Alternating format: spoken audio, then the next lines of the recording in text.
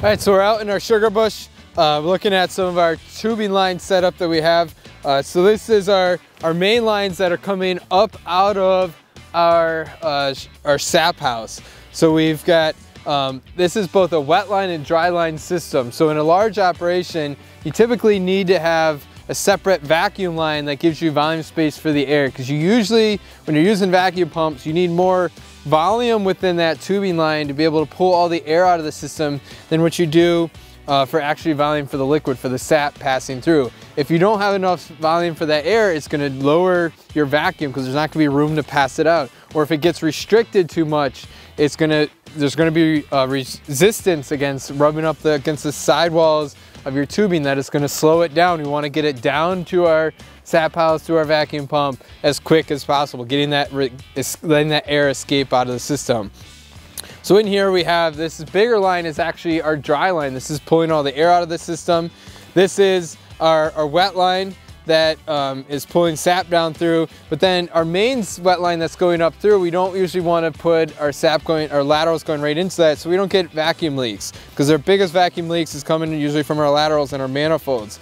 So we have a separate wet line, but this one here does connect down into our wet line lower down. So this is our main line. This main line is being hung up by high tensile wire that's being tied between trees, so it's nice and tight. We have wire ties that keeps that tight to that high tensile wire, so we don't have any dips that can cause freeze ups, that can be issues for getting sap when it starts flowing the next day, when it thaws out.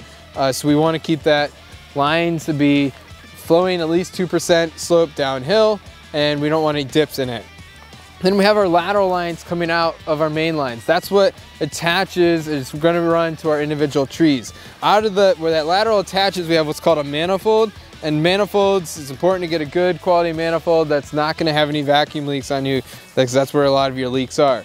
This loops around. We have, in this particular system, we have these straight connectors that have a little hook that attaches to that mainline wire. So I'm not pulling on the manifold, that can cause a vacuum leak. When I pull on this lateral, it's pulling right from that wire. So that's hooking onto there.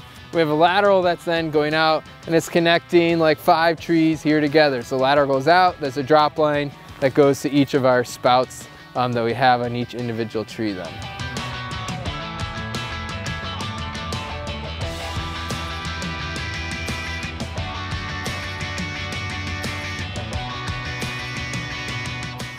So when it comes to tapping a tree, that is really important. It seems basic, like you're just gonna go out there, drill a hole in the tree, put a spout in, but there's actually a little bit more thought that you need to put into it. It's a little more complicated than, if we wanna get high quality production from our trees and we wanna think about the long-term health of our trees to be able to continue to tap those year after year, it's important to be careful in how you tap a tree. One of the first things you wanna do is you wanna assess the tree. Is it even healthy? Does it have a good canopy, or is it living? So important to look up and assess, what is the canopy like? Is this a tree that I should even be tapping? Is it big enough? We want to make sure our trees are typically at least 8 inches, if not larger in diameter. So we have room new wood to continue tapping around the tree, because when we chap into a tree, trees have the ability to compartmentalize, is what we call it, but it's a wounding response. So when there's a damage on the tree, same things happens if you bump up against a tree in your front yard with your mower deck and your lawnmower. There's a wound that's going to be created within the tree. So the tree is going to build these walls and block off that area and create dead wood, so that any pathogens that get into that wound don't get picked up by other sap that's flowing within the tree and get carried to other parts of the tree. Now, when we tap maple trees during the dormant season, they can't create that dead zone right away, but after we've tapped them and once we hit the growing season, they are going to create that dead zone. So we can never tap into that exact same spot. Again, we need to have new wood. So we need to slowly work around the tree so that there's always new wood to be tapping into.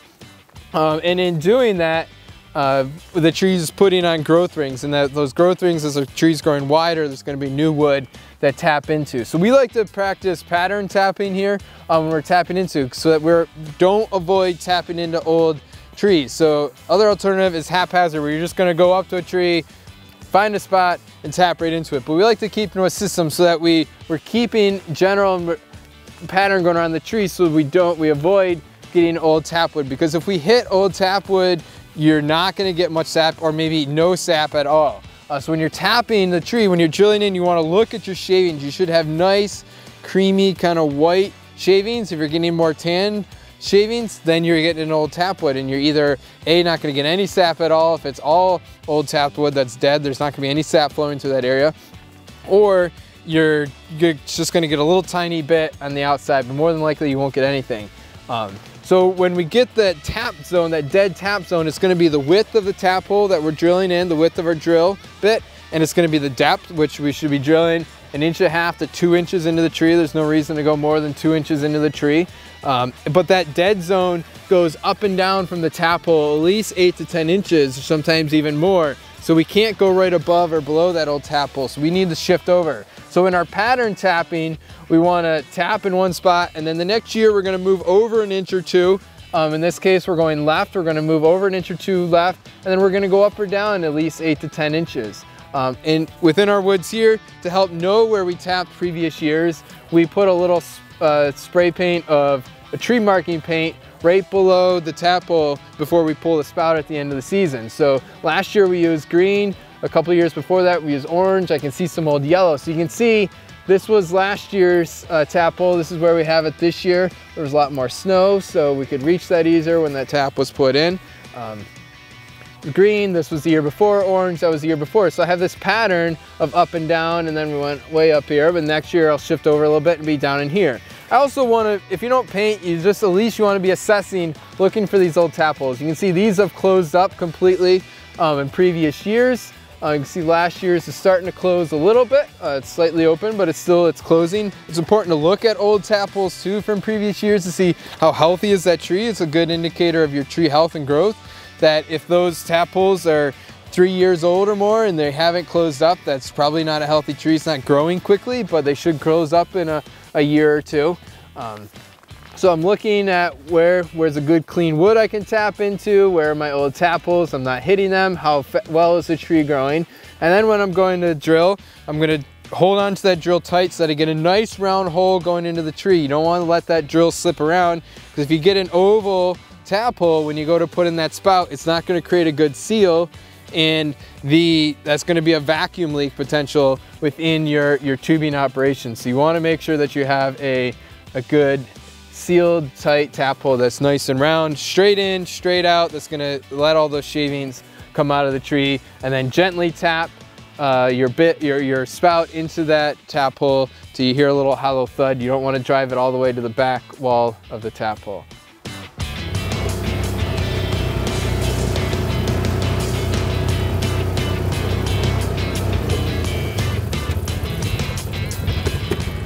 So this is a wet and dry conductive maple lines, where we have our dry line that's pulling the vacuum out of, or is under vacuum, pulling the air out of the system, and then our wet line that's pulling all the sap through. And so when we get to a point where we're gonna spur off, because we usually don't have our lateral lines going right into this wet lines, we'll have a spur. And so you can kind of see in the background, here's this wet line that branches off, and off of here we've got several laterals that are feeding into that individual, the spur line main line that we have, this 1 inch main line. But notice this large loop here. This is what we call a jumper. So the spur line is feeding directly into this main line right below this tree. So that sap's coming in, and the sap line here, this main line, is under vacuum, but there's not lots of room for pulling air out of it. So we need to get good vacuum to this spur line. So we have this jumper that's coming from our vacuum, our dry line here, that's pulling all the air out of the spur into here. But just in case that it goes up, because we don't want the sap to be traveling up into here, the sap's going to stay low and go into our wet line main line, and the air will come up into our dry line then. If perchance that wet line were to freeze up down slope from there, the sap starts to build up, you will get sap that will sometimes come up into these. That's okay. It doesn't hurt, but typically when everything's thawed out and flowing heavy and we want good vacuum, this is going to keep us high vacuum throughout our system. So around our sugar bush, that's a really important process to think about, that, you know, it's nice to look at our sugar house and all the equipment we have, but it's really what's happening out in our woods. That's where our sugars are being produced, and what's happening over the summertime during our growing season through photosynthesis in the leaves, producing sugars That's the important part of our trees. So thinking about the health of our trees, how they're doing the growing season, and how the future of our forest looking is going to be really, really important within your maple operation. So we're in a section of our sugar bush here that actually had a thinning trial done. So thinning where they came in and they removed trees. It's an important process. It's hard as sugar makers. Sometimes we want to think about more trees, the better, that's more trees to tap. But if those trees aren't healthy, then they're not going to be yielding much for you. Also, if there's really heavy competition, they're competing with each other, they're not going to be healthy. So sometimes you want to come in and thin out trees that either aren't healthy, that aren't doing well, and open up and allow sunlight, because it's that sunlight that's, again, creating those sugars through photosynthesis during the growing season. The bigger your canopy, the higher sugars that you're typically going to have within your sap a lot of times, because when there's bigger canopies, there's more leaves, more sites for more what I like to call little factories for producing sugars. So you're going to have sweeter sap trees typically. So in a forest, you know, a lot of times our canopies can be pushed to little tiny canopies at the top. But if you open them up, you can get some more depth to your canopies, more branches. They can spread out a little bit more, get some more light. The trees are not competing with each other. You can get bigger canopies with more leaves on it. If you've got a tree in your front lawn that's got big branches reaching all the way down to the ground, you can get higher sugars. You can get 3–4% a lot of times in those trees versus 2% out in your forest, maybe because there's more areas for producing sugar. So here we've thinned those trees out, removed some low quality trees so that these canopies can expand. But with that, we've got some open gaps from more than what we need in a typical forest. We'd want to have more trees filling this in. So we want to think about the future of our forest. So we're trying to create regeneration within our forest. And a lot of issues with regeneration of maples within forests has to do with deer browsing. That deer love to feed on little maple saplings and seedlings in our forest. They come through and they'll just nip the top of the bud and they'll eat that bud. They love eating buds, especially in the dormant season. There's not much else to feed on. They're feeding on little buds off of little trees and seedlings. So if they come and they nip the buds, it's gonna maybe not kill the tree right away, but it's gonna suppress that tree and it's gonna be a lot of times outcompeted by other vegetation. So here we have actually some little trials that we actually have a mesh fence here to be a deer,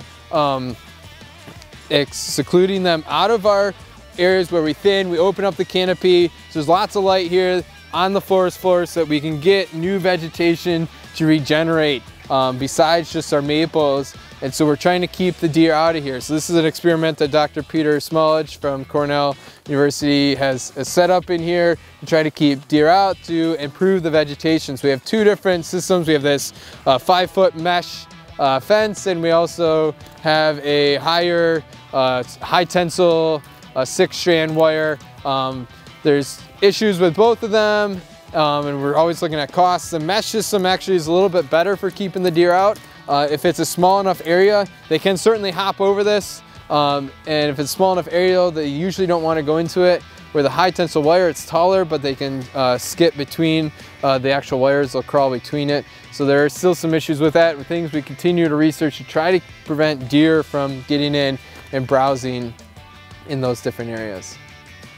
So having access through your sugar bush is really important, so you can get out there and do work a lot quicker if you need to cut lines off. So here we couldn't bring the lines up over this road that crosses here, so instead we put in culverts that sends the line underneath the road. We have a foam insulation wrap around that tubing just to protect it so that if it brushes up against that culvert pipe, the ground being colder, it doesn't make that sap line too cold where it frees up in there. So allows that sap to flow through, gives us good access. We have a few different culverts out to this road, so we have access all the way throughout the maple season. We don't have to connect or disconnect lines.